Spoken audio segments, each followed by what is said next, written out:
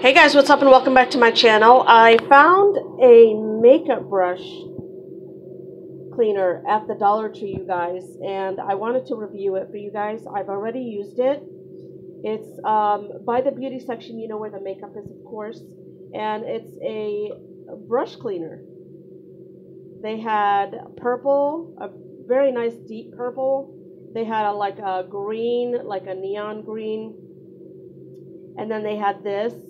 I'm pretty sure at your local Dollar Tree they have other colors and whatnot. Just check the beauty section and check both beauty sections. Check by the medicine too, and check by the makeup.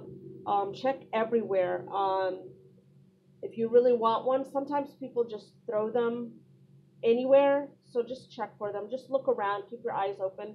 So this brush cleaner, I want to say it's about 2.5, 3 inches, and it's just perfect for somebody that doesn't have a lot of makeup brushes, doesn't use makeup like that. You know, I mean, I have a eyeshadow brush. I have brushes like this. You guys, I'm good to go. I use bronzer, I use eyeshadow, and I'm good to go. I don't use makeup like that. So the brush cleaners that I've seen out there, they're too big for somebody that doesn't use makeup like that, that doesn't have brushes like that. I have quite a few brushes, and this is enough. This is enough for me. And it's sturdy rubber, or I'm just going to call it rubber because I don't know what this is. And it's sturdy, you guys. I felt name brand expensive brush cleaners, and it's the same texture, same consistency, same feel. It feels really nice. And I cleaned my makeup brushes, you guys, and it does the job. It really does the job. The grooves are deep. See that? They're very deep. Okay, then you have your dots right here. This, you guys, it worked really, really good.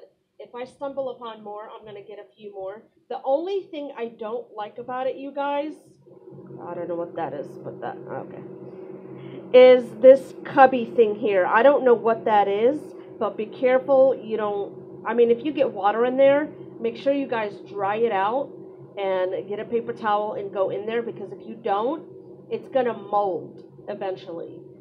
You're going to get some mold or mildew growing in there from water. So hang it, set it down on a towel. When you're done with it, clean it and set it down on a towel like this. Okay, let all that water drain out. Take a towel or a paper towel and get in there. Okay, you don't want no mold or mildew. And then you're putting these makeup brushes on your face and you're touching that. And I know why they put it in there, so you could put your hands in there like that. I just don't like that. I'd rather have had a flat one. And you could also grip it like this, you guys. Or you could put your fingers in there. I just wish they had a drainage hole or something, but hey, it's all good.